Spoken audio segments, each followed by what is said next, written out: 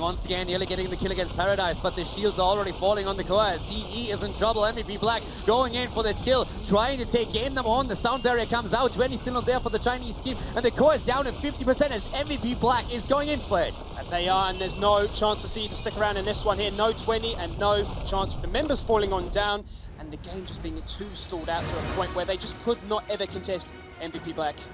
Yeah, it was pretty impressive also on the support side what we're just seeing from MVP Black here. With Arthas in the setup, and of course then you have against them Lockdown on Soul Jin.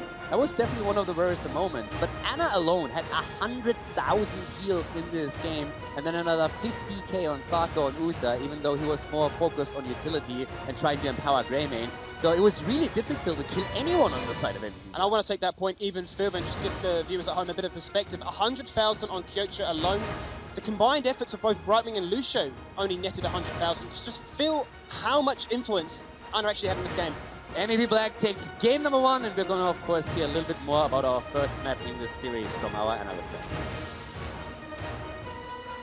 That's right, difficult to kill off MVP Black there, as they were mentioning. Ana putting out so much healing on the backside of that. And whilst MVP Black did win that game, there were still some glimmers there for CE. They still looked what I would consider to be more formidable than I expected them against MVP Black. Yeah, what a team needs to do if they're going to be able to defeat MVP Black is you got to be aggressive early on. MVP Black plays like they own the map every step of the game. So if you can get out, find them where they're trying to take maybe multiple mercenary camps at the same time and punish them for that, then you're going to be able to keep up with them. And CE did have some picks earlier on, but in the mid-game, that's where things started to really go the way of MVP Black. I feel like when we had the double sleep darts coming through, it was a setup with the double sleep into a root from Arthas into cocktail damage for days, and we saw so many moments where it was a sleep or a double sleep into a root, which sometimes was a triple root just because the angle was so good there for Tist, and then you just see this damage just happen over and over and over again. Everyone on CE is too low, and then they just get bullied behind the wall. And we saw a few times where Garrosh almost punished that, where we saw Reset die over the wall that one time there at the keep. But overall, Black played safe enough when they had those advantages, and I think that's really what won them out. So they would use Garrosh as their own way to engage, actually. Tist multiple times would walk straight into that Garrosh and force a fight. Yeah. Is there any hero that Tist isn't good at? Because I don't think I've seen his Arthas before, but even that was phenomenal. I heard he's not very good on Nova. That's what. Unfortunately. Well, that's a hard teams can definitely take advantage of that one. I have got word that we had a little bit of an unusual situation, as I do interrupt you guys for a moment. So Twitch went down whilst we were, or our stream went down whilst we were towards the end of that. So we're going to replay the last minute of that fight so that people can see the conclusion, as we don't want you to miss a thing back at home. So as you can see, if you would like to do whatever you wanted to do to recap what happened in the final minute. I mean, we could just watch this last fight happen here. You can see that CE is playing very passively here.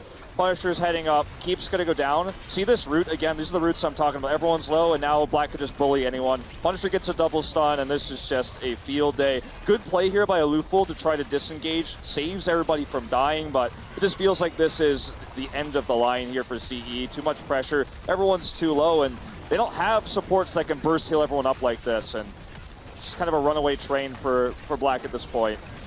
Constant cocktails, constant coming in, the 20 to 19, and 3-man Punisher coming in. It was just a little bit too much, as the rest of MVP Black sets up pretty well here on the core. Sonya, of course, with Greymane, pretty deadly. Yeah, so you say Sonya Greymane, and it's not just that those two together are deadly, but for MVP Black, these are just about two of the best picks for Rich and Reset you could ask for.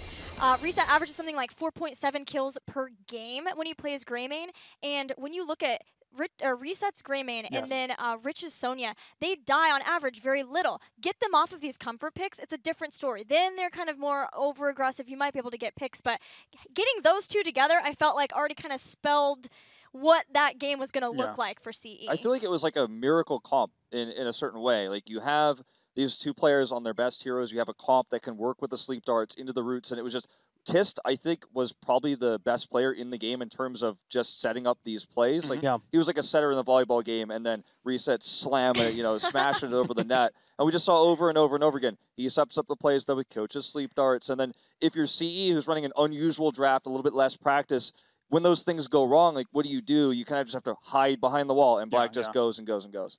I do want to say that it was an ambitious composition for them to try and come in against MVP Black against, with just the Zul'jin to try and kind of win that out for them. But it feels like if you're going to go up against MVP Black, sometimes that's what you kind of got to try and do. I mean, Lotar did look comfortable on that hero. Yes. I just don't think that they expected how much Ana can be quite annoying to play against, offensively and defensively. That Sleep Dart consistently just shut down the entire team. You would see a Sleep Dart come out, Paradise would get locked down, sleep for a couple seconds, and they would just ignore a Murden. You don't ignore a Murden! They just punished Paradise so many times. That's something I also wanted to mention is Paradise was trying to hide in the bushes, do the Murden thing where you get a little bit of extra vision, you threaten to stop the rotation, try to dismount people. He was slept and killed over and over and over again. He was punished by every time he overextended, got interrupted in his dwarf toss or was slept before he could get into his dwarf toss.